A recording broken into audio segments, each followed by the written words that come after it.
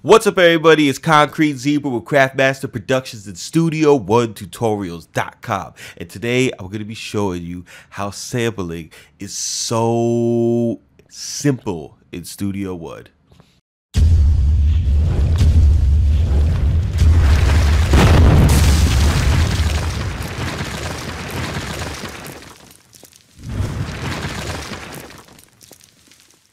What's up, everybody? It's Concrete Zebra with Craftmaster Productions and Studio1Tutorials.com.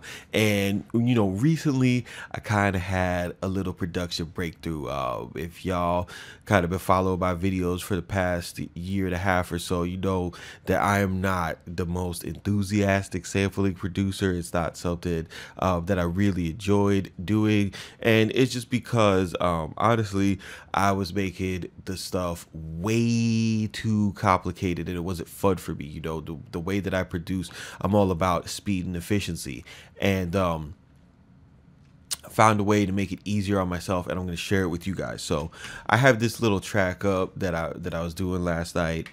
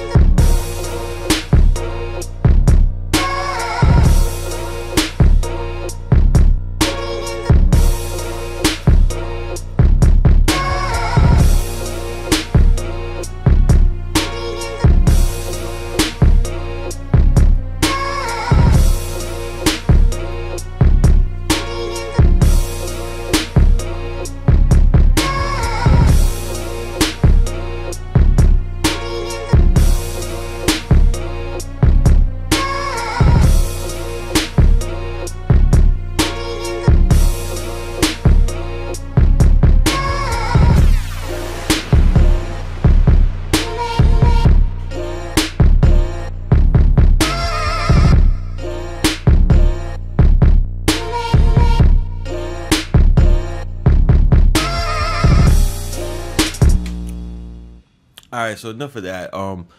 Basically, reasons why I didn't like sampling before is because it's doing like a lot of loop stuff, and to me, like looping something up, looping somebody else's music up is pretty boring. It does it all the time, leave you a lot of freedom to go and create it and do whatever you want to do. You kind of stuck within the confines of a loop. I like to have a lot of different changes in my arrangement. Like this verse right here, you only hear that verse for the first verse. The second verse sounds completely different, and the third verse,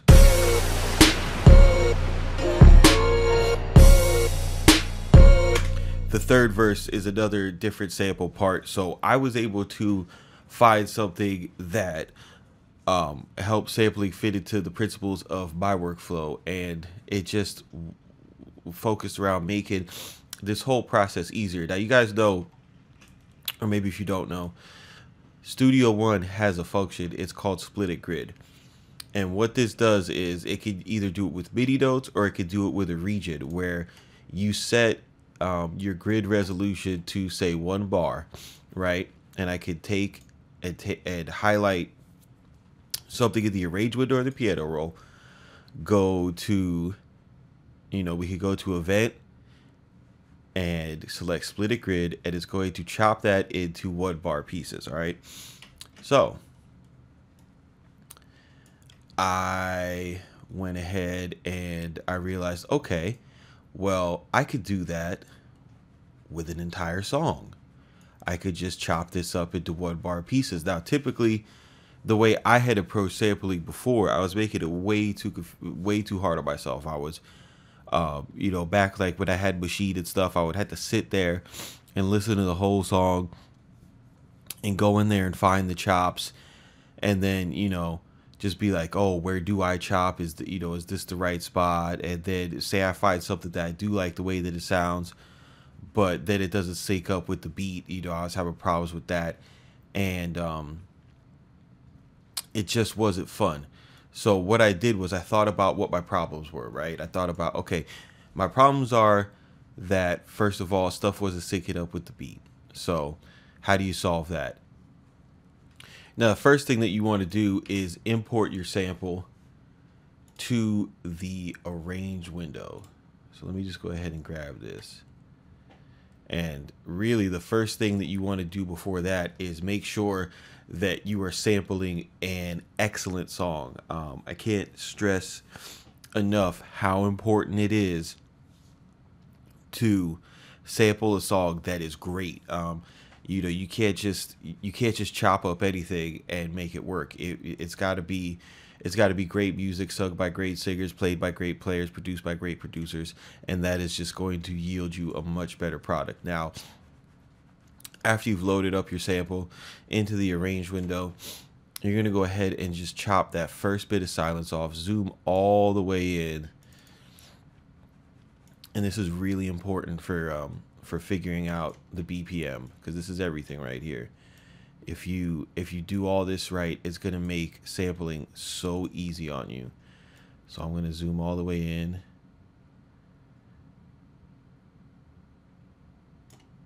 And that's going to allow me to get a more accurate picture of what the BPM of this track is.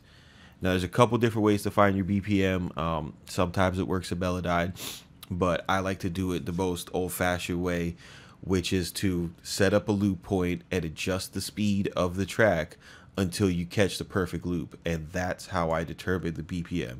So I just go ahead and set my loop point up, press C to turn it on to loop, and just play the song.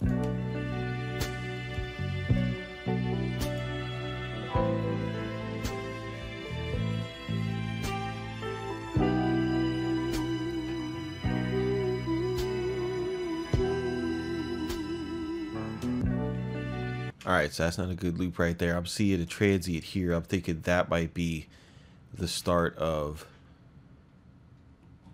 my 9th bar. So let me go ahead and try that out and just see how that turns around.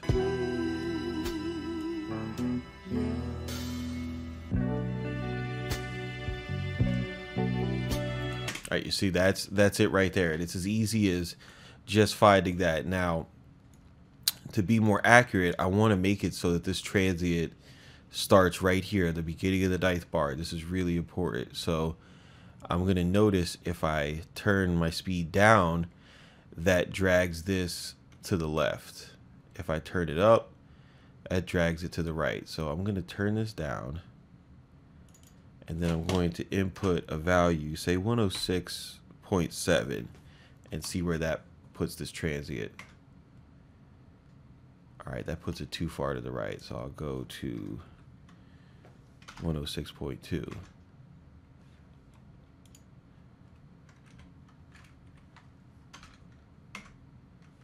Okay, now we're getting somewhere. So I'll go 0.4, 0.5, 0.6. That's pretty close right there. Let's see what happens if I do 6.2.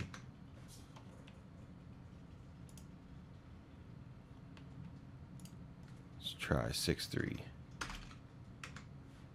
Okay.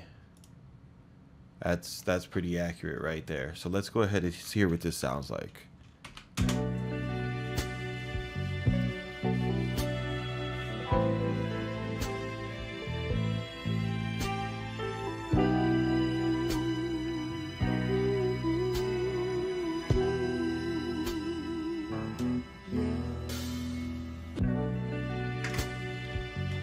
All right.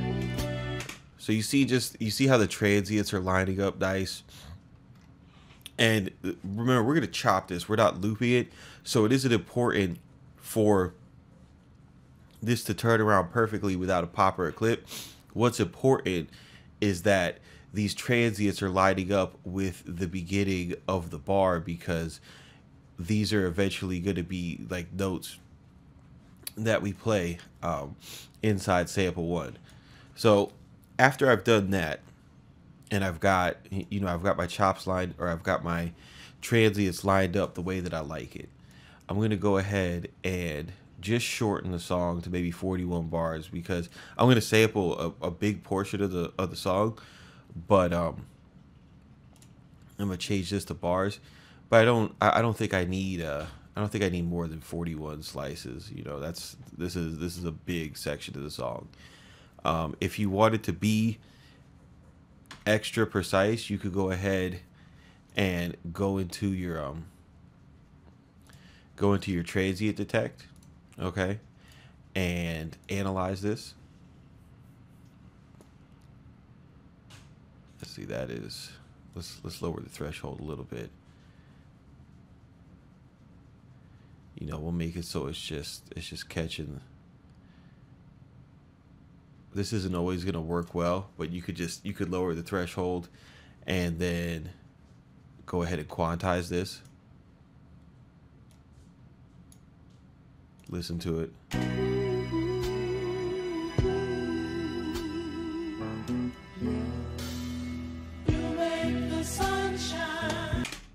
All right, and then once you have that,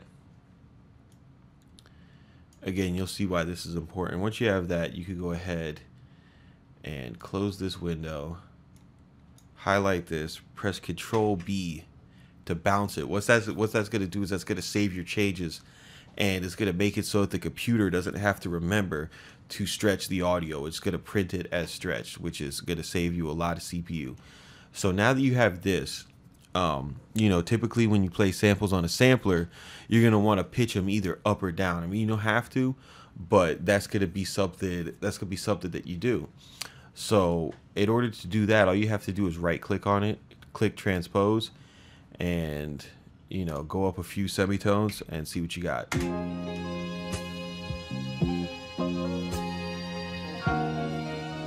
All right, see, that sounds cool. Notice how you get this little icon in here that's telling you that the computer is working. So you want to make sure that once you've got it transposed the way you want, go ahead and press Control B again, and that will get rid of that, and the computer will have to process. Now, you want to kind of start thinking about what BPM you want to work at. If I'm doing it, it's going to be trap, so we could go up to 130 and keep this 0.63 in, just to add something different to your tracks. You don't always have to work at an even tempo. This will also make it a little bit more difficult. Like if somebody hears your track and they try to recreate it, and your time and your tempo is off by this much, it's going to make it a lot more difficult for them to come and try to completely replicate your vibe. So once I've gone ahead and time stretch it again, you can see this down here. That means the computer's working. So we want to go ahead and press Control B one more time. Now let's listen to what we got.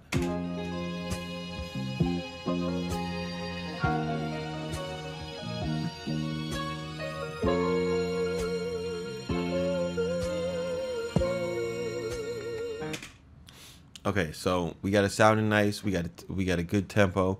Now what I'm going to do is I'm going to go ahead and click it, highlight it. I'm going to select Split It Grid. And what I have now, as you can see, is all of these different regions are chopped up. Okay. Now if there's nothing wrong with being meticulous with this. You see how this is chopped up just a little bit before? So like that chop would play bad on your sampler. So you could go ahead and just kind of make some changes.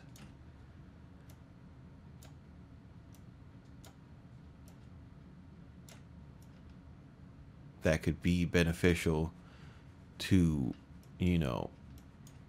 more conducive to you playing a smoother type of type of sample. Like if you notice a big chop like that, you know, go ahead and fix it now, because the next step is going to be to import this into a sampler and spread it across the keyboard. I want you to see this is a really complicated process, especially spread it across the keys. Really pay attention to this. You want to right click on it. This is really complicated, guys. You want to go to audio and you want to go to send a new sample one.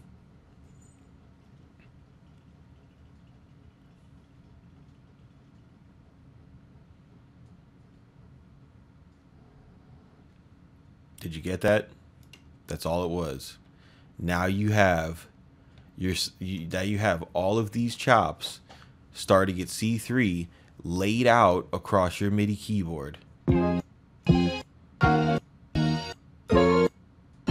Okay, so now that you got your MIDI keyboard up, you can go to work.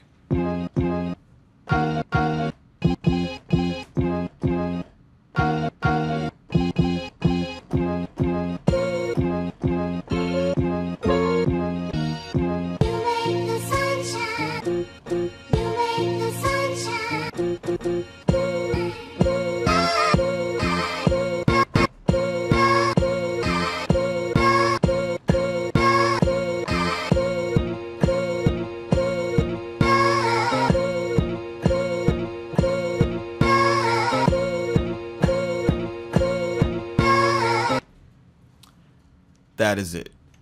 That's the easiest way you could possibly sample in a DAW, short of you loading up a sample in something like Ableton and the DAW already doing this for you, right? But you know, FL Studio isn't giving you nothing like this. Logic isn't giving you nothing like this. I definitely appreciate the hell out of Studio One for making this so simple, because now I kind of opened up a new you know, a new door to my production. Like for the longest time I've been a compositional producer, and now I just have now that I know that, because my thing with sampling was I didn't like sitting around listening to music all day and not making music. Now if I just hear a song that I like and I know that it's amazing, I could use this method, chop it up, and get to work. And that's what I'm all about. So this is going to be I'm going to do more videos like this. This is going to be in the Sampling Made Simple section of the website, studio1tutorials.com. It's coming very soon. The more that you know how it is, the more that I figure out about it, the more excitement is going to come, and the more I'm going to share with you. So make sure to get a premium subscription to studio1tutorials.com if you're really interested in learning a lot about sampling, because YouTube makes it hard with the copyright claims that they put on your video and stuff. It's really a lot easier, and I've already got like I think four sampling videos up. The 1970 soul sample is coming up next, so come by the site, check it out. We're going to be dropping the trap soul drum pack very soon. Keep it simple, don't be basic, and we'll see y'all in